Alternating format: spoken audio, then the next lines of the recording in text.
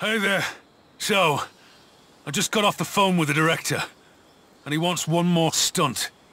And not just any stunt. He wants me to jump across the bay, being chased by a cargo plane. And there's dialogue all over it, so no driver swapping. I think it's time we fessed up to Victor. Hang on. If we can't swap drivers, why don't we swap cars? With one waiting in the motorway tunnel. Right. I need props and another hero car. Do we even have another hero car? Yes, we do! The one that was too fast for anyone to drive. I'll get it ready over at the bridge.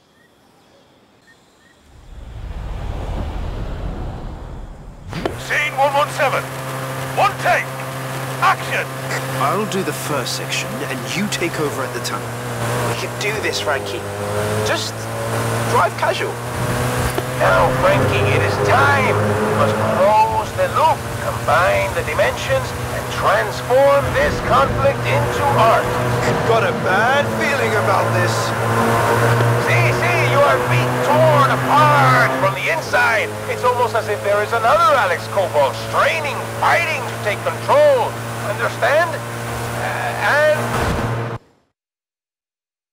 Go, quick. I can't act and drive at the same time. The plane's spinning up. Get to the airfield. Go, go, go!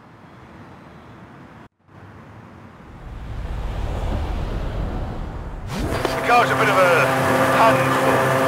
This is the high-power one Victor asked for, but we never used, so, enjoy? Whoa! This thing can move!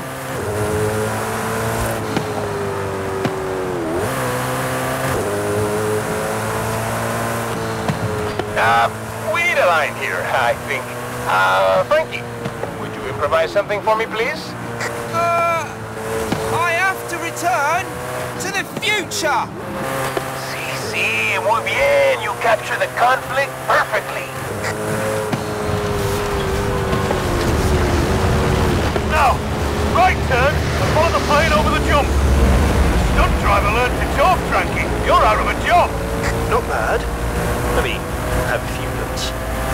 What Frankie said. Just hit that jump and not the plane. I love my life.